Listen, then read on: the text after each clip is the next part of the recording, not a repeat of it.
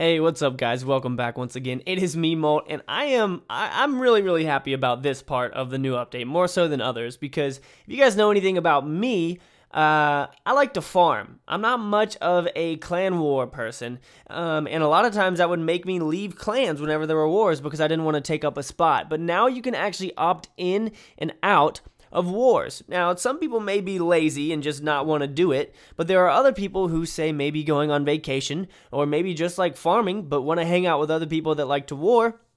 And for those people, this is perfect, guys. I think this is going to really make things more fluid within clans, and you're not going to have farming-specific clans or warring-specific clans. You can have one clan that does both. You could even have 25 people who farm and 25 people who war, and you could always have 25-man clan wars or something along those lines. So, guys, I think this is an awesome addition to the game, especially for people like me and those of you who are farmers. So if you're a farmer, guys, make sure that you leave a like on this video. And for those of you who are clan war people, you love clan warring, but you hate when people don't use their attacks, you guys leave a like too, because for those people who don't use their attacks, they can now opt out, and every single attack should be used in a clan war. So I think this is going to be a great addition to the guys. I'm super pumped.